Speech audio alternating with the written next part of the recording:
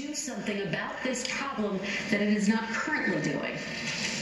Yes, I would. We have seen for far too long the kind of racial bigotry, divisiveness, and attacks that have unfortunately taken the lives of our fellow Americans.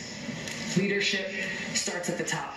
It's important that we set the record straight and correct the racial injustices that exist in a very institutional way in our country, beginning with things that have to do with our criminal justice system, where predominantly the failed war on drugs that has been continuing to be waged in this country has disproportionately impacted people of color and people in poverty. This is something that I'll do as President and Commander-in-Chief, is to overhaul our criminal justice system, working in a bipartisan way to do things like end the failed war on drugs, end the money bail system, enact the kinds of prison reforms and sentencing reforms that we need to see that will correct the failures of the past. The most important thing here is that we recognize that we have to treat each other with respect, all of us as fellow Americans, regardless of race, religion, ethnicity, gender, orientation, and our politics. That kind of leadership starts at the top. As president, I will usher in a 21st century